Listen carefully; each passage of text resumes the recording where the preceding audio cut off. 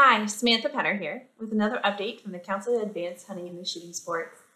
Elections are mostly past us now, and the Council Board of Directors made an election of its own recently. Earlier this month, the Council announced the selection of Dr. Stephen Leaf of North Carolina as the next Executive Director of the Council. Leaf will take this position upon John Frampton's retirement. Dr. Leaf has an extensive resume that he'll lend to lead this organization forward.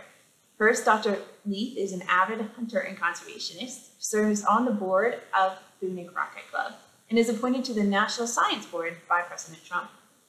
Leaf comes to us as a former archery shop owner, a Christmas tree farmer, and the former president of Auburn University, Iowa State University, and vice president of the North Carolina system. His extensive resume gives us many opportunities in 2021, and we're excited to welcome aboard. He'll take the leadership role of the Council on January 1st, 2021, upon Frampton's retirement. Kristen Black also elected to leave the Council for another position.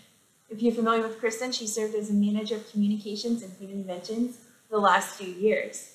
Kristen's work could be seen in the leadership of the National Archery Implementation Work Group and in pioneering some of our landmark projects, such as the National Archery Clearinghouse. You can check out her handiwork at the link below and see how you can find reports on R3.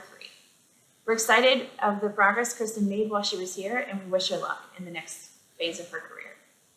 Finally, the Council's been concluding our national surveys and reports. We thank each and every one of you for providing your input on those surveys. Couldn't do our feedback and planning without you. The Council Board of Directors will meet in mid-December with staff to forge our plans for 21, and we look forward to using your input to form our plans. As Thanksgiving sets in, we wish you a happy Thanksgiving, and we hope that if you get a chance to get out and go hunting, that you tag us in your social posts at Thanks for Hunting, so that we can see the fun and excitement you're having outdoors. Don't forget to take somebody hunting with you and be safe. Until the next update, thanks for listening.